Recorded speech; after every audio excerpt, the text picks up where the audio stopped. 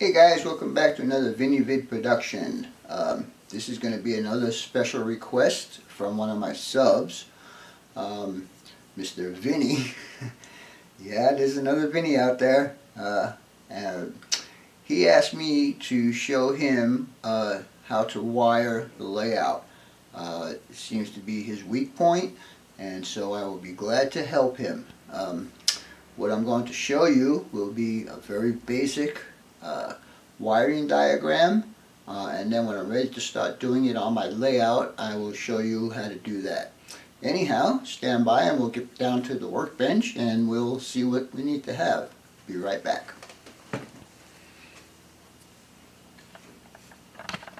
Alright guys, here we are down at my work table, and we'll start off with the basic tools that you'll need. A pair of side cutters, a couple of different sizes. You'll also need a pair of wire strippers, some screwdrivers, little small Phillips screwdriver, regular small Phillips screwdriver, and a regular screwdriver. And also you'll need a couple of bits, and of course you'll need a drill motor to use those. And hold on a second here. Marker if you want to mark your stuff, okay. And then we'll move over to the materials. Materials we will be using, this is regular ordinary speaker wire. It's probably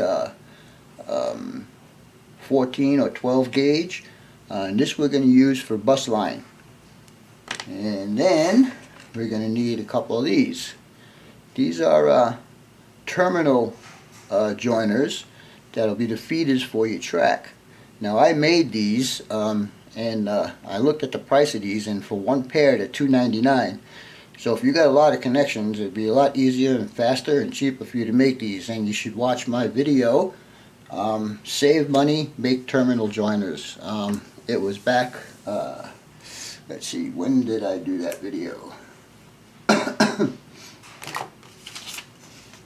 7/13/13 is when that video was put up there. I show you exactly how to make these and save yourself some money. Alright, the next thing we're going to need is these here, and they're called barrier strips. I believe they're called barrier strips. And to make life easier, what I do is I split this between track A and track B, and as you can see in the center, that I have that painted red. Sorry guys, that was a Camaro kid calling me, asking me if I was hungry. Anyhow, let me get back to where I was. So what I do is I kind of black this out right here, and I use one side for track A and one side for track B. Alright, and to join these guys together, where did I put that little guy? You'll need these guys right here. If you guys can see those. Okay, and they come in a package like this, and I got these from All Electronics. They're in California. Good prices and good service. Alright, so now we showed you that you can mount these to your framework with double-sided tape, but I found out after a while that the double-sided tape gives out. So what I do is I got a bunch of these little screws right here, and I actually screw these barrier plates to the framework. Now what you need to do with these little guys is to take them and put them in here. They're actually little jumpers is what they are, rather than wrapping wire around there all the time. And you put those in there like that, and then you do the same for the next two, and you tighten those down like so, and tighten this one down, and then this one. So basically all that did right now was connect the top screw with the bottom screw. So now that we have all the materials covered, except for the wire, the feeder wires that I used for my terminal joiners, is 22 gauge. And you could put as many of those as you want. and connect them to here. I'm not a big fan of the suitcase connectors. I've seen them fail before, so that's why I don't use them. Anyhow, give me a minute and I'll show you a diagram of how all this gets hooked up, and we'll be right back. Alright, one other item I forgot. When you guys are going to make these, and these are good for all scales. Mine happens to be N scale, but HO or G scale or whatever your joiners are, you could do it the same way. Anyhow, to do that project, you're going to need some solder, some flux, and the good old soldering iron. So now we'll get to the diagram. So hang on and be right back. Alright guys, what you're looking at in front of you is a wiring diagram, very basic wiring diagram for wiring up your layout. As you can see, we got up here is your power supply. It could be DC or DCC. Either one of them is going to have a track output on it. So what we're going to do is we're going to take the first output and we're going to run it to one of the terminals on the barrier strip. And remember, once you put these in here, all 6 of these become the same. So you would send one into here, and then you would take the next one from here and bring it down to here, and then take the next one, and same thing from this terminal to this terminal. And you could do the same thing for the green. Now the green, I have connection here, which is okay, but it would have to be a solder joint. I prefer to take this next wire and run it to the next terminal, and then do the same again here. Again, this is another solder joint, which I don't recommend because it's a lot more work. So just run it down to here, and then take your next one and run him over to the final place. Once you get all your barrier strips hooked up, like I show you here, then we can start hooking up your track. Now, I show here that these are in 2 different places, but actually it would be a rail joiner. So just keep that in mind. So this one actually should come over to here.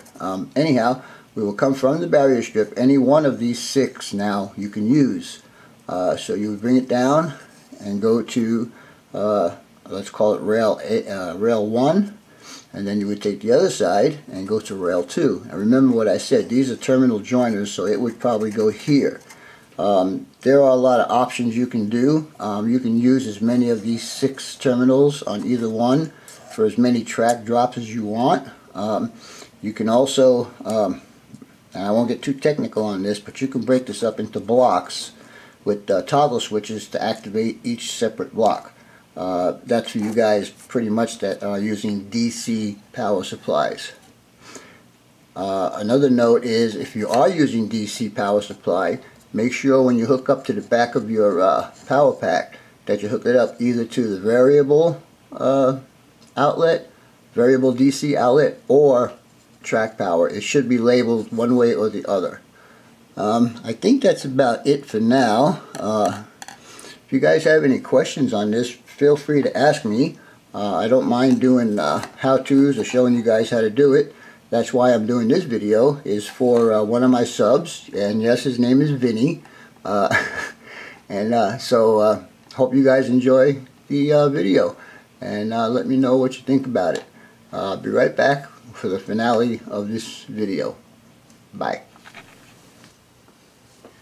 Alright guys, I hope you find this little video helpful, especially to the new young guys that are getting into the hobby. Like I said, it's a very basic way of wiring up your layout. You could add insulators, put blocks in there, a whole bunch of different stuff. But anyhow, I did forget to mention something in my little demonstration there. If you guys decide to use the speaker wire, you know that speakers have a plus and a minus, and it has to be oriented correctly. So the speaker wire would be marked for the positive side either with a white stripe running down the outer housing, or the color wire itself would be, one would be copper and the other would be a silver color. It doesn't matter which way you hook this up, as long as you're consistent with your track wiring corresponding with the color that you use. Which brings me to the next part that I forgot to mention. If you are using a red wire on rail 1, then rail 1 needs to get red wire throughout the entire layout. And the same thing for rail 2. If you use black, if you use a black wire for argument's sake on rail 2, then it needs to be on rail 2 throughout the entire layout. Again, I hope this video was a little helpful for you guys. As always, your questions, comments, input, and subs are always welcome. Anyhow, for now, that's all folks. BNSF 6951 out.